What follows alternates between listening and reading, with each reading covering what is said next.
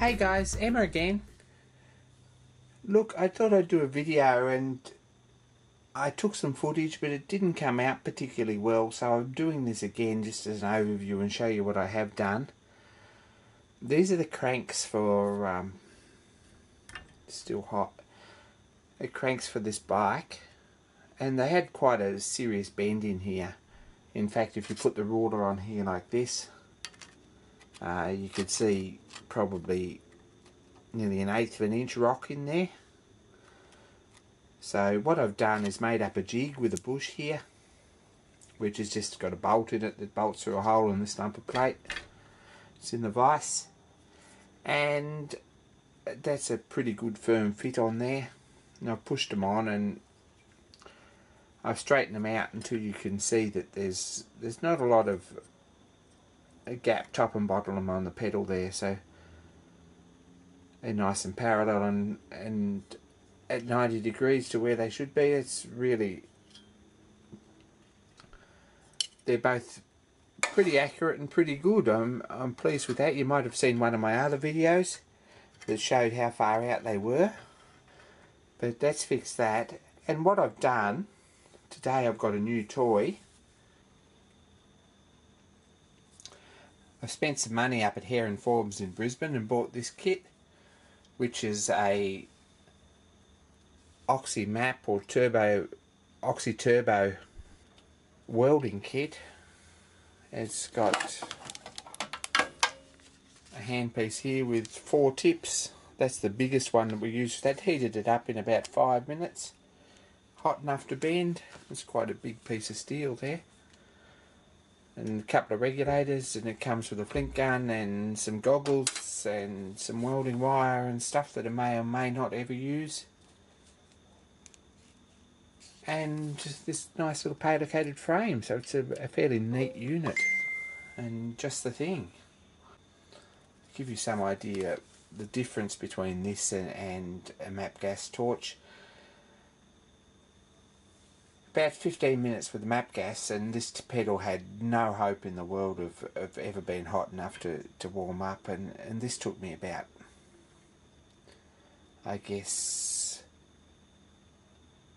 the original video I shot with the whole process from lighting up to getting them straight was only about 6 or 7 minutes, so I'm really quite pleased with it. It's got plenty of hose and it all seems to work well, so there'll be more about that. I really wanted something that I can silver braze a tool bit on a piece of steel for the lathe, and something I could do some frame welding on the bike and things like that, and probably even patch up some rims and things that need doing. So it's quite a good tool for that, and I'm really pleased with it. I did mess around with LPG and a few other things, and it's just not up to the job. So this is quite good. It's a big bushy flame. I will light it up for you as soon as we missed out on that.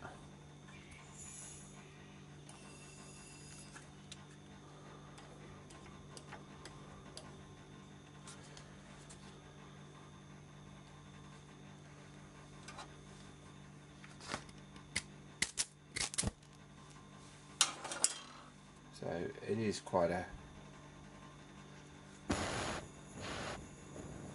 powerful torch. And there we go, some blue flame.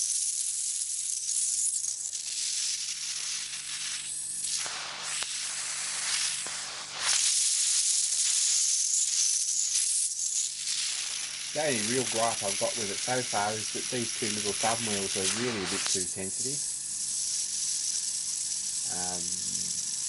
You move the torch and they nearly adjust themselves.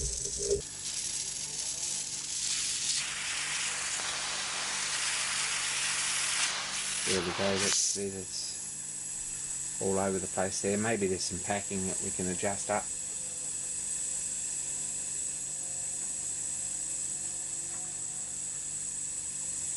But yeah, it's quite a good little torch. There's plenty enough heat in there to do whatever I want to do. There's enough heat in there, I think, probably to weld 3mm steel together with a steel filler rod without any problems. So I'm really pleased with that, and I thought you might like a look. Got a couple of friends who did want to look, so this video is for them. But thanks for watching, guys, and more soon. We'll have some regular updates again soon.